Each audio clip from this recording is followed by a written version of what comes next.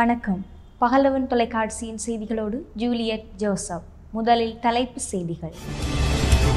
இலங்கையின் சுயாதீனத்தில் சர்வதேசம் தலையிடுவதற்கு தனது ஆட்சியில் ஒருபோதும் இடமளிக்க முடியாது கோத்தபாய ராஜபக்ஷ. இலங்கையில் உள்ள அரசியல்வாதிகளால் தான் இனவாதம் தூண்டப்படுகிறது அனுரகுமார திசாநாயக்க.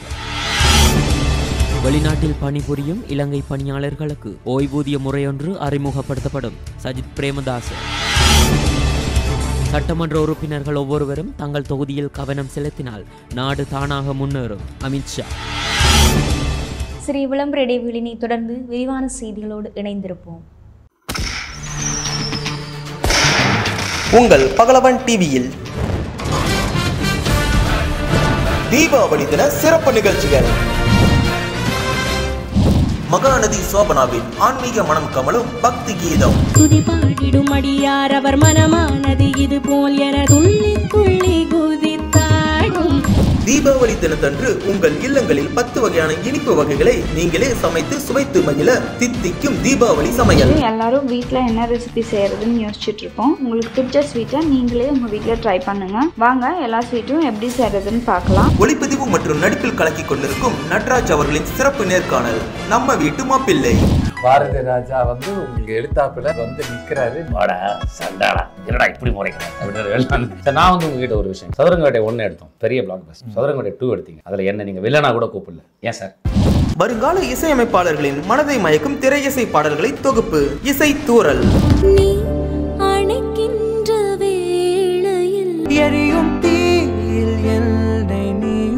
சூரியன 2 துண்டு செஞ்சு கண்ணில் கொண்டவளு.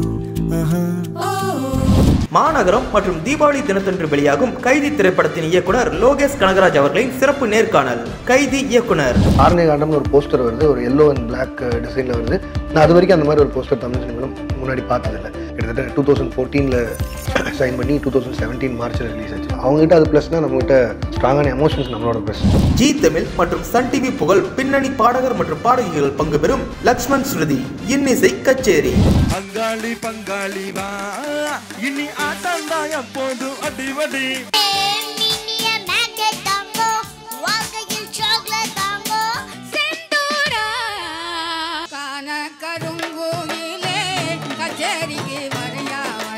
திரைப்படத்துறையின் மறுபக்கம் திரைப்படம் உருவாகும் விதம் பற்றிய சுவாரஸ்யமான சிறப்பு தொகுப்பு மேக்கிங் ஆஃப் ஃபில்ம்.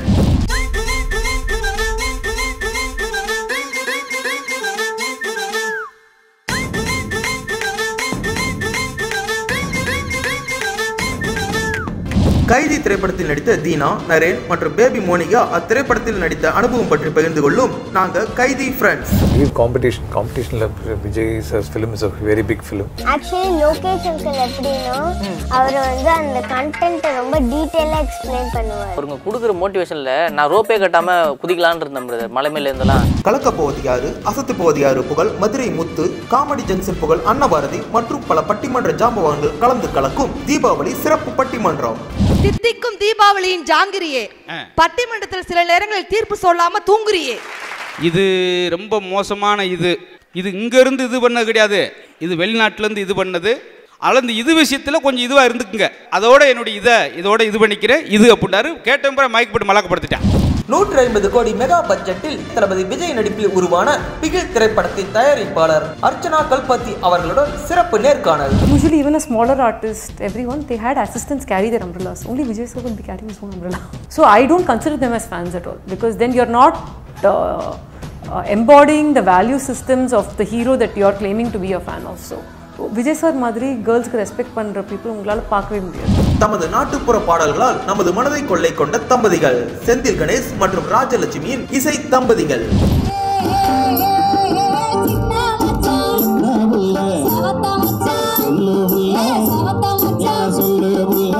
இந்த பாடல் மூலமாக நாங்கள் உங்களுக்குலாம் சொல்ல வர்றது என்னன்னா, பொதுவாக கணவன்மார்கள் மனைவிமார்களை சந்தேகப்படாதீங்க, மனைவிமார்கள் கணவனை சந்தேகப்படுங்க. நேயர்களே, தீபாவளி தின சிறப்பு நிகழ்ச்சிகள் அனைத்தையும் பாருங்கள். தீபாவளி திருநாளில் மகிழ்ச்சி வெள்ளம் பெருகட்டும். அனைவருக்கும் தீபாவளி தின நல்வாழ்த்துக்கள். Meera ayurvedic spa Zurich Switzerland. Panchakarma ஆயுர்வேத முறைப்படி ஃபேஷியல் ட்ரீட்மெண்ட்ஸ், ஆயுர்வேதிக் ட்ரீட்மெண்ட்ஸ் மற்றும் சோனா தெரபி. 10 ஆண்டுகளுக்கு மேல் அனுபவம், சிறந்த சேவை மற்றும் 1000க்கும் அதிகமான happy customers. Call doctor Meera for a free consultation. Meera Ayurveda, கான்ஸ்ட்லி ஸ்ட்ராசா 8004 Zurich. தொடர்வென விரிவான செய்திகள். இலங்கையின் சுயாதீனத்தில் சர்வதேசம் தலையிடுவதற்கு தனது ஆட்சியில் ஒருபோதும் இடமளிக்கப்பட மாட்டாது என ஸ்ரீலங்கா பொதுஜன பெரமுனவின் ஜனாதிபதி வேட்பாளர் கோத்தபாய ராஜபக்ச தெரிவித்துள்ளார். ஸ்ரீலங்கா பொதுஜன பெரமுனவின் கொள்கை பிரகடனம் வெளியிடும் நிகழ்வின் போதே அவர் இவ்வாறு குறிப்பிட்டுள்ளார். இதன்போது அங்கு தொடர்ந்தும் கருத்து தெரிவித்த அவர், இலங்கை என்பது ஒற்றையாட்சி முறைமையை கொண்ட நாடாகும். இந்த சுயாதீன நாட்டில் தலையிடுவதற்கு நாம் எந்த ஒரு சர்வதேச நாட்டுக்கும் இடமளிக்கப் போவதில்லை. தேசிய பாதுகாப்பே ஒரு அரசாங்கத்தின் பிரதான கட்டமைப்பாக நாம் கருதுகிறோம். இதற்காக அரச பாதுகாப்பு கட்டமைப்பை நாம் மீண்டும் பலப்படுத்துவோம்.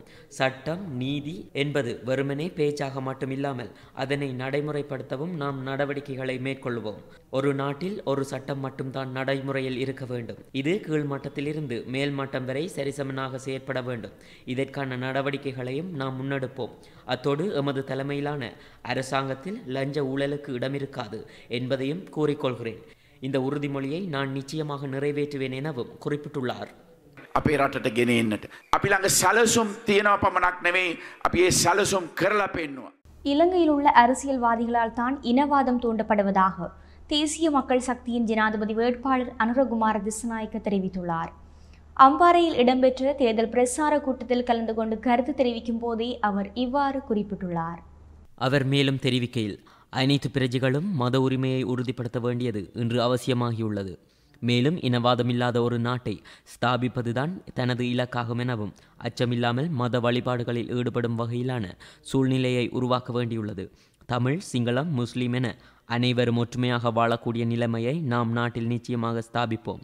பொருளாதாரம், கல்வியை உயர்த்துவது எவ்வளவு முக்கியமோ அதேபோல் இனங்களுக்கிடையில் ஐக்கியத்தை ஏற்படுத்துவதும் முக்கியமான ஒரு செயற்பாடாகத்தான் இன்று காணப்படுகிறது எனவும் குறிப்பிட்டுள்ளார். ප්‍රතිපත්ති ප්‍රකාශන ඉදිරිපත් කරන්නේ මෙම රාජ්‍ය ගොඩනැගීමේ අරමුණ. අප මේ රටේ පුරවැසියන්ට එක සහතිකයක් දෙනවා. කිසිවෙක් නීතියට යටත් නොවන පුද්ගලයෙක් අපේ රටේ නොසිටිය යුතුයි. ඒ ජනාධිපතිවරයාට වළංගු. ඒ නිසා මේ රට ගොඩනගන්න නම් හැම දිනාටම නීතිය ඉටු වෙන රාජ්‍යයක් අපි නිර්මාණය කරනවා. வெளிநாட்டில் தொழில் புரியும் இலங்கை பணியாளர்களுக்கு ஓய்வூதிய முறையொன்றை அறிமுகப்படுத்த நடவடிக்கை எடுக்க தீர்மானித்துள்ளதாக ஜனாதிபதி வேட்பாளர் சஜித் பிரேமதாசா தெரிவித்துள்ளார். காலையில் நடைபெற்ற தேர்தல் பிரசார கூட்டத்தில் கலந்து கொண்டு கருத்து தெரிவிக்கும் போதே அவர் இதனை குறிப்பிட்டுள்ளார். அவர் மேலும் கூறுகையில், நாட்டு மக்கள் எதிர்பார்க்கும் சிறந்த ஆட்சியை மக்களுக்கு வழங்குவேன். கீழ்மட்ட மக்களின் பிரச்சினைகளை தீர்க்கக்கூடிய வகையில் எமது அரசாங்கம் இருக்கும். மேலும் வெளிநாடுகளில் பணிபுரியும் எங்களது மக்களுக்கு நிவாரண திட்டங்களையும் ஆரம்பிக்க உள்ளேன். நாட்டு மக்கள் அந்நிய செலாவணியை பெற்றுக் கொடுப்பவர்கள். நாட்டினுள் வலுவான பொருளாதாரத்தை கட்டியெழுப்புவதற்காக அவர்கள் பாரியளவில் பங்களிப்பு செய்கின்றனர்.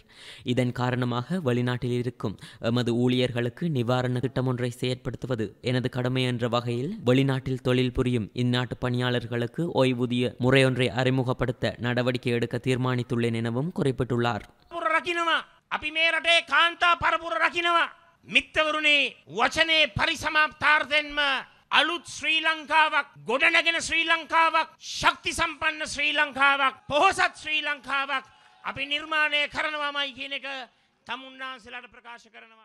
கோத்தபாய ராஜபக்சவை தோற்கடிக்க சஜித் பிரேமதாசாவினால் ஒருபோதும் முடியாதென மக்கள் விடுதலை முன்னணி பொதுச் செயலாளர் டில்வின் சில்வா தெரிவித்துள்ளார். காலையில் இடம்பெற்ற தேர்தல் பிரச்சார கூட்டத்தில் கலந்து கொண்டு கருத்து தெரிவிக்கும் போதே அவர் இவ்வாறு குறிப்பிட்டுள்ளார். மேலும் மக்களின் பிரச்சினைகளை தீர்ப்பதற்கு தேசிய மக்கள் சக்தியினால் மாத்திரமே முடியும் எனவும், இதேவேளை கோத்தபாய ராஜபக்சவை தோற்கடிக்கவும் தேசிய மக்கள் சக்தியினாலேயே முடியும் எனவும் அவர் நம்பிக்கை வெளியிட்டுள்ளார். මග පෙන්වන්න නිසා හැමෝත් එක්කම කතා කරලා ඡන්ද එකතු කරලා 16 වෙනිදා උදේ පාන්දර ඡන්ද පොළට ගිහිල්ලා මේ රට වෙනස් කරන ගමනට යෝධ පියවරක් තියමු කියලා. இலங்கை படையினர் போரின் போது வேண்டுமென்றே பொதுமக்களை கொன்றனர் என்பதற்காக எந்த ஆதாரமும் இல்லை என அமைச்சர் ராஜத சேனாரட்ன தெரிவித்துள்ளார். கொழும்பில் நேற்று இடம்பெற்ற ஊடகவியலாளர் சந்திப்பில் கலந்து கொண்டு கருத்து வெளியிடும் போதே அவர் இவ்வாறு குறிப்பிட்டுள்ளார். அங்கு மேலும் தெரிவித்த அவர், போரின் போது இலங்கை இராணுவம் பொதுமக்களை குறிவைத்து தாக்கியதாக குற்றம் சாட்டிய தருஸ்மன் குழுவின் அறிக்கையை இலங்கை அரசாங்கம் நிராகரித்துள்ளது. படையினர் வேண்டுமென்றே பொதுமக்களை கொன்றதை நிரூபிக்க அரசாங்கத்திடம் ஆதாரங்கள் இல்லை. மோதல்களுக்கிடையில் அகப்பட்டு பொதுமக்கள் கொல்லப்பட்டதை பொதுமக்கள் நேரடியாக இலக்கு வைக்கப்பட்டனர் என்று கூறுவதற்கு எந்த ஆதாரமும் இல்லை என அவர் மேலும் குறிப்பிட்டுள்ளார். ஸ்ரீலங்கா சுதந்திர கட்சியின் வீழ்ச்சிக்கு ஜனாதிபதி மைத்ரிபால சிறிசேனவும் எதிர்க்கட்சி தலைவர் மஹிந்த ராஜபக்சவுமே காரணம் என ஃபீல்டு மார்ஷல் சரத் பொன்சேகா தெரிவித்துள்ளார். முல்கிரிகல நகரில் நேற்று இடம்பெற்ற புதிய ஜனநாயக முன்னணியின் தேர்தல் பரப்புரை கூட்டத்தில் கலந்து கொண்டு உரையாற்றும் போதே அவர் இவ்வாறு குறிப்பிட்டுள்ளார். அவர் மேலும் கருத்து தெரிவிக்கையில், மத்திய வங்கியின் பிணைமுறி மோசடியை தேர்தல் பிரச்சாரமாக்கும் எதிர்க்கட்சி தலைவர் மஹிந்த ராஜபக்ச அவரது ஆட்சி காலத்தில் மோசடி செய்யப்பட்ட தேசிய மோசடி தொடர்பில் எவ்வித கருத்துக்களையும் தெரிவிப்பது இல்லை. தேசிய பொருளாதாரத்தை கடந்த அரசாங்கமே சீரழித்தது. சுதந்திர கட்சியின் மீது உண்மையான மதிப்பு உள்ளவர்கள் மீண்டும் குடும்ப ஆட்சியை தலை தூக்குவதற்கு இடமளிக்க மாட்டார்கள் என்றும் அவர் கூறினார். கடந்த அரசாங்கத்தில் அரசாங்கம் முன்னெடுத்த அனைத்து அபிவிருத்திகளிலும் அவரது குடும்ப உறுப்பினர்களின் பங்களிப்பு காணப்பட்டது. அதனூடாக தேசிய நிதி கொள்ளையடிக்கப்பட்டது. அத்துடன் எமது ஆட்சியிலும் சில குறைபாடுகள் காணப்பட்டது. அதற்கு அரசியல் ரீதியான காரணிகள் பல செல்வாக்கு செலுத்தியது. ஆனால் எந்நிலையிலும் ஜனநாயகத்திற்கு எதிரான செயற்பாடுகளுக்கு துணை போகவில்லை என தெரிவித்தார். எதிர்க்கட்சியினர் தங்களது இயலாமையை காட்டுவதற்காகவே என்னையும் ஷக்ரானையும் இணைத்து விமர்சனங்கள் பரப்பி வருகின்றனர் என அமைச்சர் ரவு கக்கீம் தெரிவித்துள்ளார். மாளிகாவத்தையில் நடைபெற்ற நிகழ்வில் கலந்து கொண்டு கருத்து தெரிவிக்கும் போதே அவர் இவ்வாறு குறிப்பிட்டுள்ளார். அவர் மேலும் கூறுகையில், ராஜபக்ச ஆட்சி காலத்தில் இடம்பெற்ற அட்டூழியங்களை இலகுவில் பட்டியலிட்டு முடிக்க முடியாது. பாதாள கும்பலை ஒழிப்பதாக கூறி சட்டத்தை கையில் எடுத்துக்கொண்டு ஏராளமான உயிர்களை காவு கொண்ட வரலாறுகள் ஏராளமாக உள்ளன. எவ்விதமான விசாரணைகளும் தடயங்களும் இல்லாமல் பல உயிர்கள் வேட்டையாடப்பட்டன. பாதாள உலக கும்பலை ஒழிப்பதை நாங்கள் தவறாக கூறவில்லை. அதனை சட்டத்தின் பிரகாரம் நீதி நியாயத்தோடு மேற்கொண்டிருக்க வேண்டும். அத்துடன் ராஜபக்ச ஆட்சி போன்று எங்களது ஆட்சியில் எந்த முறைகேடான சம்பவங்களும் இடம்பெறவில்லை எனவும் குறிப்பிட்டுள்ளார். இந்த நாட்டிலே இருக்கிற பாதாள உலகத்தை அழிக்கிறோம் என்று எத்தனையோ உயிர்களை பழிகொண்ட யாருக்கும் கணக்கு வழக்கில்லாமல் இன்றைக்கு இருந்தால் நாளைக்கு ஆள் இல்லை. பச்சையாக கொண்டு ஒரு விசாரணை இல்லை. பாதாள உலகத்தை கட்டுப்படுத்தணும்னா அது நீதி நியாயப்படி நடக்கணும். ஆனால் இங்கே கேள்வி கணக்கு இல்லாமல் நடந்த அநியாயங்கள் ஒரு பட்டியல் இருக்குது. அப்படி இந்த காலத்தில் நடக்குதா நீங்கள் முதல்ல யோசிச்சு பார்ப்போம். எங்களோட ஆட்சி வந்தது பிறகு நாங்களும் பாதாள உலக கோஷிகளுக்கு எதிராக நடவடிக்கை எடுக்கிறது தான். ஆனால் அது சட்டப்படி நடக்கும். யாரும் பலவந்தமாக கொண்டது காணாமல் போகிறதும் அடுத்த நாள் எங்கேயாவது இடத்துல காட்டில் கொண்டது பொடியை போடுறதுமான விஷயங்கள் நடக்காது. அதுதான் இந்த இந்த இந்த ஆட்சியில் ஏற்பட்டிருக்கிற வித்தியாசம். எல்லாரும் சமூகத்தில் இருக்கிற சில விஷயங்களை நாங்கள் மாற்றணும்னாலும் அதுக்கு ஒரு வழி இருக்குது, ஒரு சட்டம் இருக்குது. சட்டமும் ஒழுங்கும் சரியாக நடக்கணும் என்றதை நாங்கள் பார்த்தோம். ஆனால் கடந்த அக்டோபர் மாதம் 26ஆம் தேதி நடந்த சம்பவத்தை பார்லிமெண்ட்டில் பார்த்தா இவங்களோட கையில் நாட்டை ஒப்படைச்சா என்ன நடக்கும்? நான் பார்லிமெண்ட்டில் 25 வருஷமாக தொடர்ந்து பாராளுமன்றத்தில் இருக்கிற ஒரு பாராளுமன்ற உறுப்பினர், ஒரு கட்சி தலைவர் என்ற அடிப்படையில் ஏண்ட முழு பாராளுமன்ற வாழ்க்கையிலே நான் இப்படி ஒரு அட்டகாசத்தை பார்த்தில்லை. சபாநாயகர் கதிரை எடுத்து பணியை போட்டு உடைச்சி அதுக்கு தண்ணியை ஊற்றி அவரை காப்பாற்ற போகிற ஆண்டுபக்ஷ மந்திரிமாருக்கு மிளகாய்த்தூளை வீசி குர்ஆன் எல்லாம் தூக்கி வீசி இப்படி ஒரு ஆக கீழ்த்தரமான அட்டகாசம் என்ன இவ்வளவும் என்னென்னா வாக்கெடுக்க விடாமல் கிட்டத்தட்ட 3 கிழமையா பாராளுமன்றத்தில் வாக்கெடுத்துக் கொள்ளல. எங்கள்கிட்ட பெரும்பான்மை இது, பெரும்பான்மை நிரூபிக்க விட்டுறல. ஜனாதிபதி தேர்தல் தொடர்பான கருத்து கணிப்புகளை நடத்தி வாக்காளர்களை குழப்பும் செயல்பாட்டில் எவரும் ஈடுபடக்கூடாது என தேர்தல்கள் ஆணைக்குழு தலைவர் மஹிந்த தேசப்பிரிய தெரிவித்துள்ளார். கொழும்பில் இடம்பெற்ற விசேட செய்தியாளர் சந்திப்பிலேயே அவர் இந்த வேண்டுகோளை விடுத்துள்ளார். அங்கு மேலும் கருத்து தெரிவித்த அவர், தேர்தல்கள் ஆணைக்குழு சில விடயங்களை தற்போது கண்காணித்து வருகிறது. அதாவது சில தனியார் வகுப்புகளிலும் சில தனியார் நிறுவனங்களிலும் ஜனாதிபதி தேர்தல் தொடர்பான கருத்து கணிப்புகள் நடத்தப்படுவதாகவும் இதன் பிரதிபலன் சமூக வலைத்தளங்கள் ஊடாக வெளியிடப்படுவதாகவும் தெரிய வந்துள்ளது. இது ஒரு சில நபருக்கு தாங்கள் வாக்களிக்கும் போது தாக்கத்தை ஏற்படுத்தக்கூடும். எனவே ஜனாதிபதி தேர்தல் தொடர்பான சட்டத்தின் 72வது உறுப்புரிமையில் இது குற்றமாகவே கருதப்படுகிறது. தேர்தல் ஒன்றின் போது செலுத்தப்பட்ட வாக்குகளின் பெறுபேறுகள் இன்னொரு தரப்பினரை பாதிக்காத வகையில் தான் வெளியிடப்பட வேண்டும். அதாவது தபால் மூல வாக்களிப்பின் பெறுபேற்றை சாதாரண வாக்களிப்புகள் முடிவடைந்த பின்னர் தான் வெளியிட வேண்டும். அவ்வாறு இல்லாவிட்டால் அது ஏனைய வாக்காளர்களுக்கு தாக்கத்தை ஏற்படுத்திவிடும். எனவே இவ்வாறான செயற்பாடுகளை கைவிடுமாறு தேர்தல்கள் ஆணைக்குழு அனைத்து பிரஜைகளிடமும் கேட்டுக்கொள்கிறது என மேலும் தெரிவித்தார். ஜனாதிபதி வேட்பாளர்கள் அனைவரும் தங்களின் தேர்தல் விஞ்ஞாபனங்களை வெளியிட்ட பின்னர்தான் தமிழ் தேசிய கூட்டமைப்பின் இறுதி முடிவு அறிவிக்கப்படும் என வடக்கு மாகாண அவைத்தலைவர் சி.வி.கே. சிவஞானம் தெரிவித்துள்ளார். யாழில் இன்று இடம்பெற்ற ஊடகவியலாளர் சந்திப்பிலேயே அவர் இவ்வாறு குறிப்பிட்டுள்ளார். அங்கு மேலும் தெரிவித்த அவர், தேர்தல் விஞ்ஞாபனங்களை அனைத்து ஜனாதிபதி வேட்பாளர்களும் வெளியிட்ட பின்னர் அவற்றை பரிசீலித்து அதன் பின்னர் தான் தமிழ் தேசிய கூட்டமைப்பின் முடிவு அறிவிக்கப்படும். ஒவ்வொரு கட்சிகளும் எமது பிரச்சினைகள் குறித்து குறிப்பிட்டுள்ளவற்றை ஆராய்ந்து அதன் பின்னரே முடிவெடுப்போம். அவ்வாறே கூட்டமைப்பின் தலைவர் இரா சம்பந்தனும் குறிப்பிட்டுள்ளார் என அவர் மேலும் தெரிவித்தார். நாவிதன்வெளி பிரதேச செயலகத்தின் கீழ் உள்ள சவளக்கடை உப அஞ்சல் அலுவலகம் அடிப்படை வசதியற்ற நிலையில் காணப்படுவதாக பிரதேச பொது அமைப்புகள் தெரிவித்துள்ளன. மேலும் அதன் கூரை சேதமடைந்து விழும் அபாய நிலையில் காணப்படுவதாக பிரதேச பொது அமைப்புகள் சுட்டிக்காட்டியுள்ளன. நீண்ட காலமாக புனரமைக்கப்படாமல் பௌதீக வள குறைபாடுகளுடன் ஜன்னல்கள் சேதமடைந்து சுற்றுமதில் அற்ற நிலையில் பாதுகாப்பற்ற நிலையில் இயங்கி வருகிறது. தபால் துறை அமைச்சர் மற்றும் தபால் மா அதிபர் பிரதேச அஞ்சல் அத்தியட்சகர் ஆகியோர்கள் இவ்விடயத்தில் துரித கவனம் செலுத்தி பிரதேச மக்களின் இந்நிலை போக்க கூரையை புனரமைத்து அடிப்படை வசதிகளை நிவர்த்தி செய்து தருமாறு பிரதேச அமைப்புகள் கோரிக்கை விடுத்துள்ளமை குறிப்பிடத்தக்கது. தொடர்வன வெளிநாட்டு செய்திகள்.